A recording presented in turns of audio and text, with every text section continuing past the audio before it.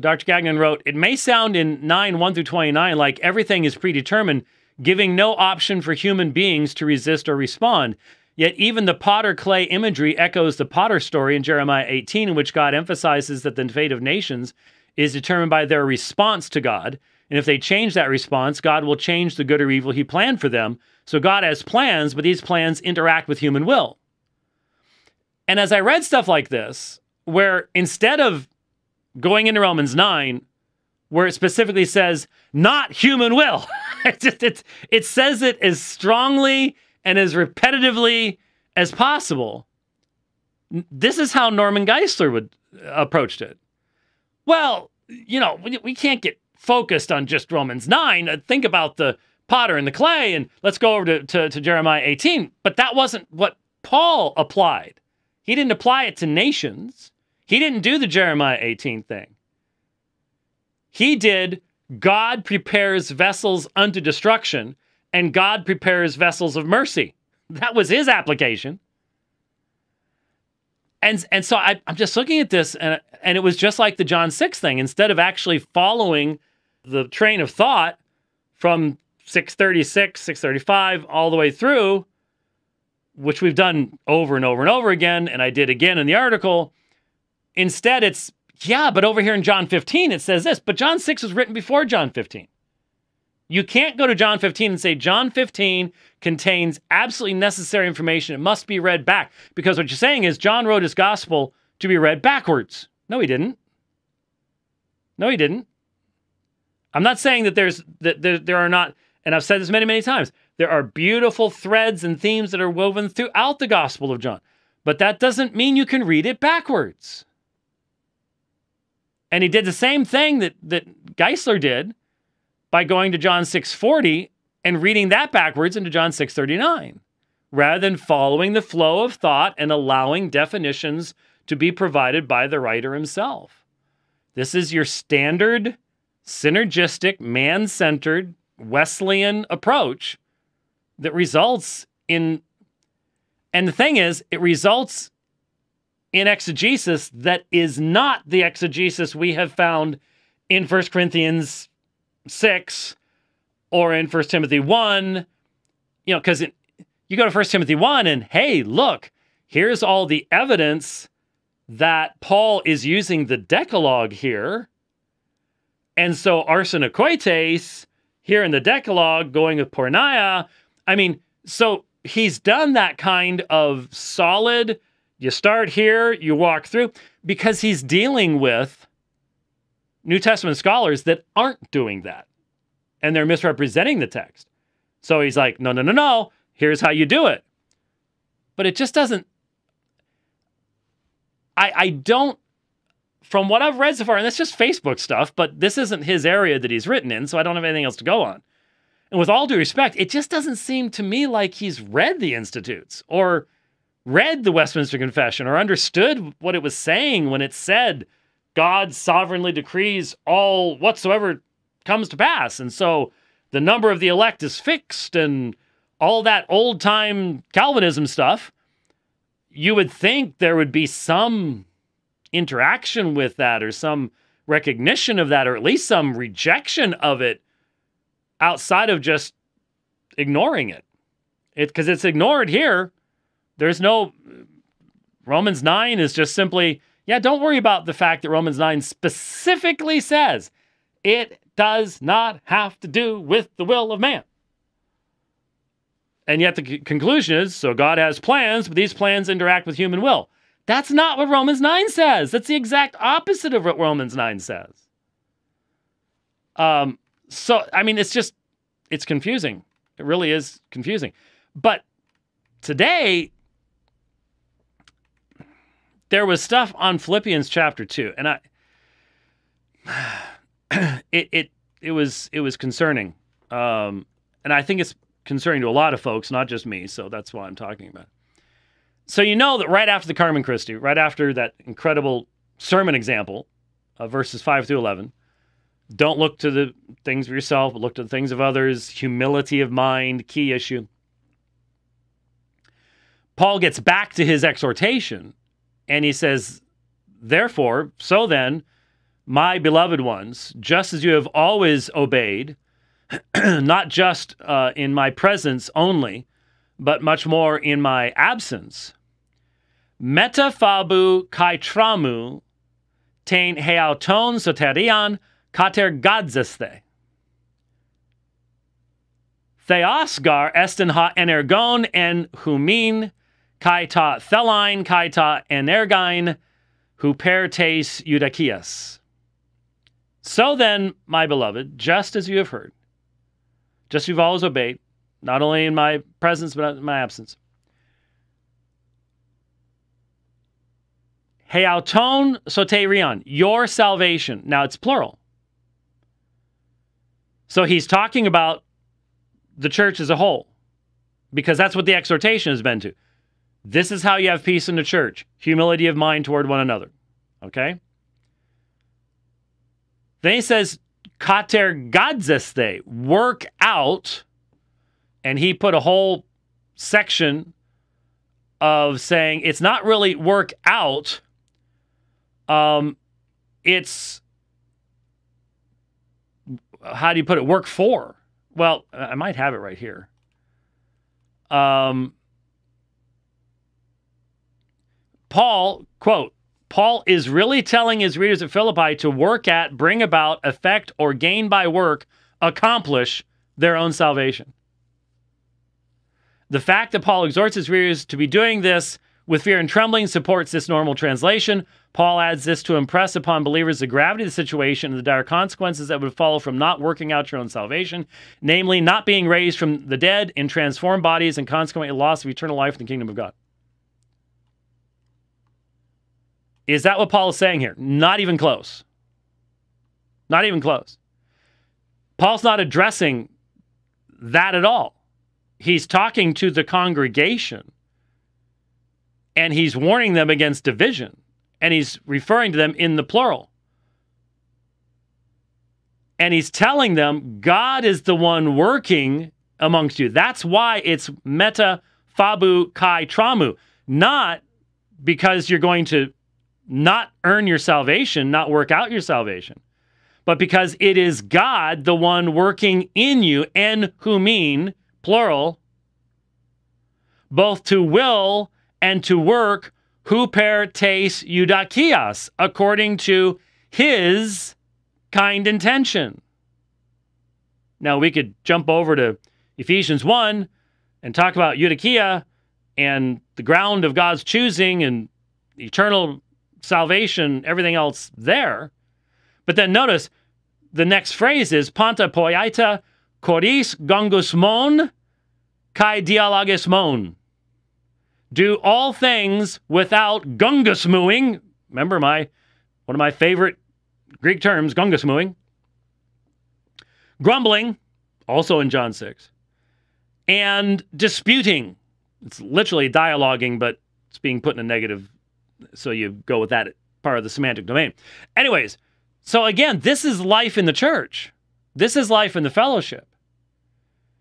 And so this working out of salvation is living in communion with one another by practicing humility of mind as Jesus demonstrated, and that's what the Carmen Christi was all about.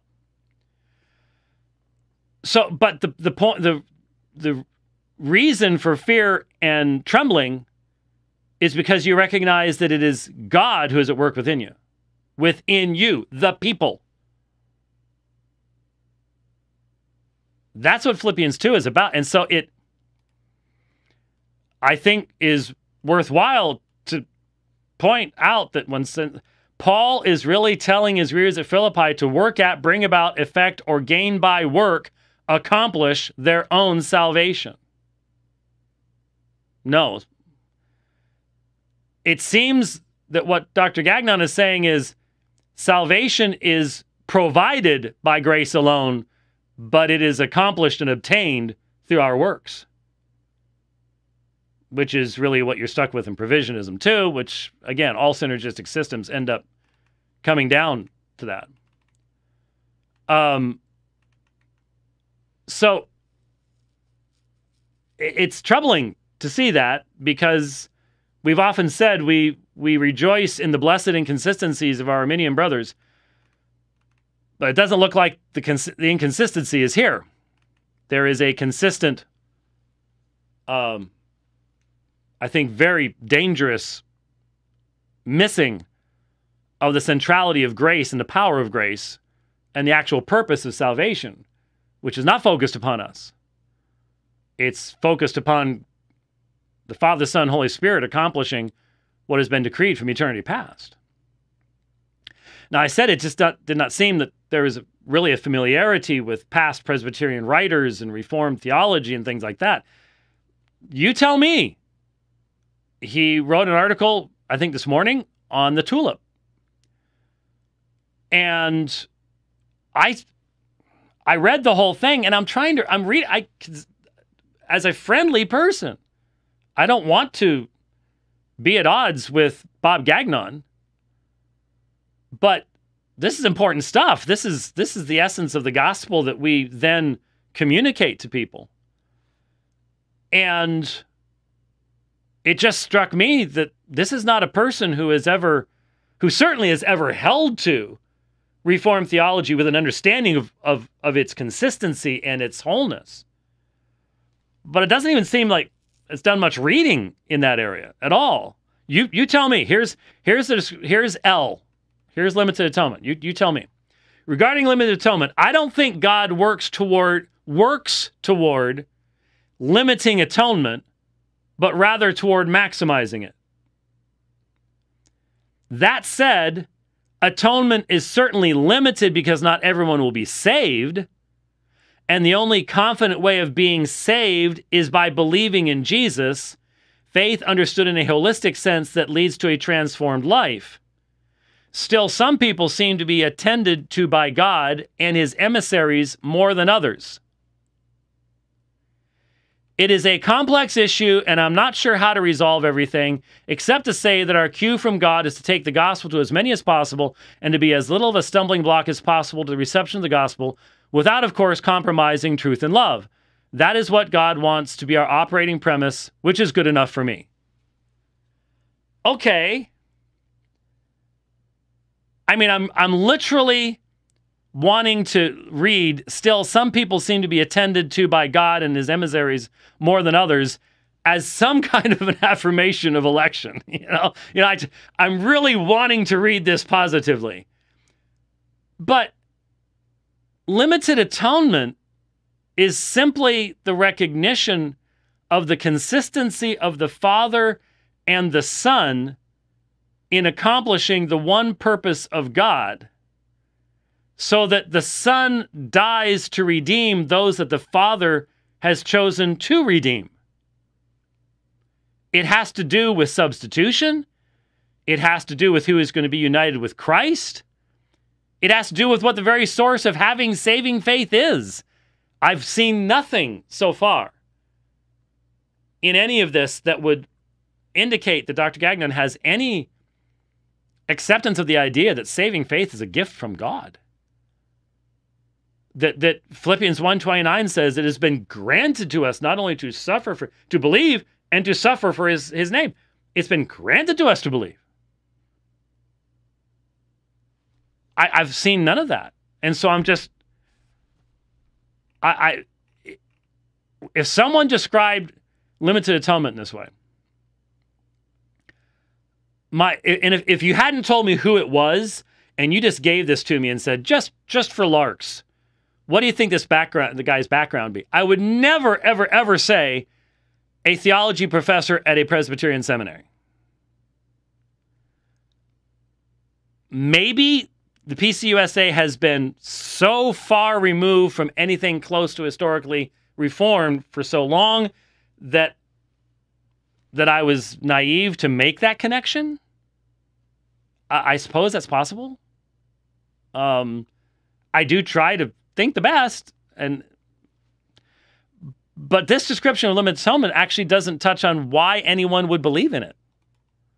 Why I believe in it. Why I think it is biblical. Why I think it's right there what you find in Romans chapter 8.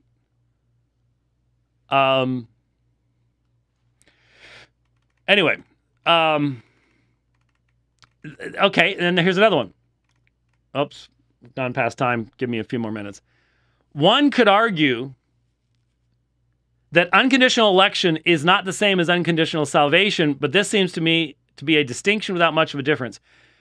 There is no election of someone who won't believe, or no maintenance of election in individuals who do not continue in faith.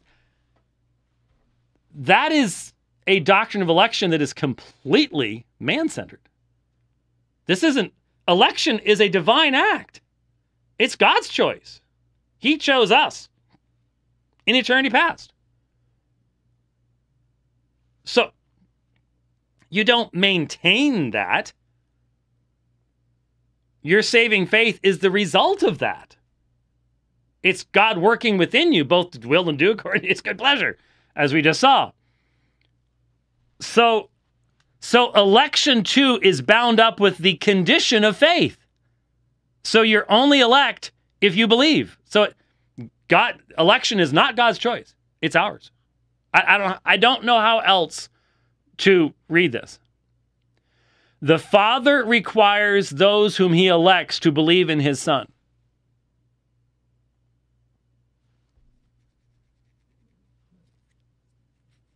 How about the Father chooses his elect, draws them unto the Son, and as a result of the Spirit's work in their life, they believe and continue to do so and have persevering faith?